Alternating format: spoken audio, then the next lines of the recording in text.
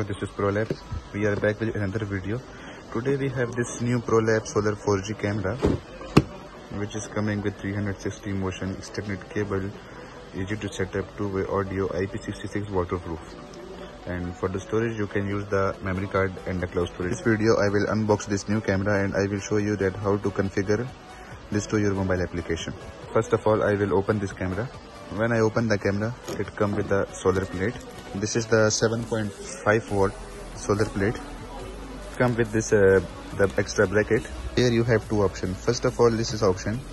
This is basically this new model come with the type C. You can directly plug the type C in this camera.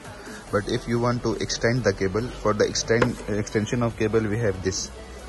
So you can put type C inside there and then this one inside the camera. So this will basically give you the extension of cable.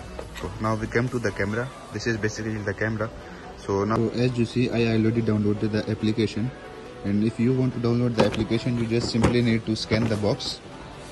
This is the application. Now we open the application. Okay.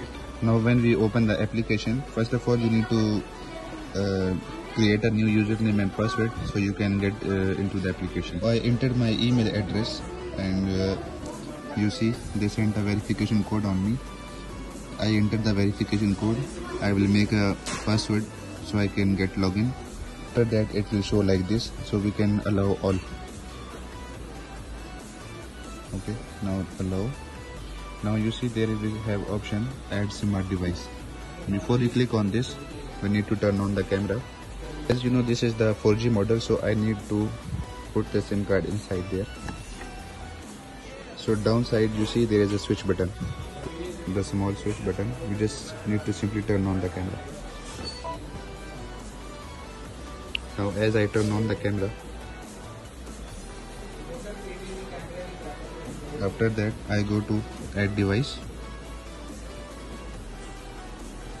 allow while using app. Now you see there is the two slot. This slot is for memory card and this one is for SIM card. The small one is for SIM card.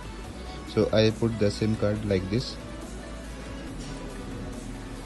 As you see, I already put the SIM card. Mission succeeded. Now as you see, it already received the data from the SIM card. Now it is ready to connect. Now simply we go on add device.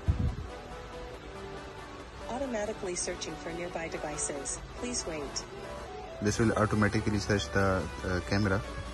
On the device If it show like this, device. we need to scan. We go on scan. After the device is powered We on, allow. scan the QR code on the device. You see downside there is a barcode. You just need to scan this barcode. It will automatically add the camera. Oh, now you see the camera is already paired. This is added. We can choose every name, okay, or you want to type the name, just do the next. This name is basically for your camera. Now as you see, this is already paired. So in this way you can pair the 4G camera to your mobile application.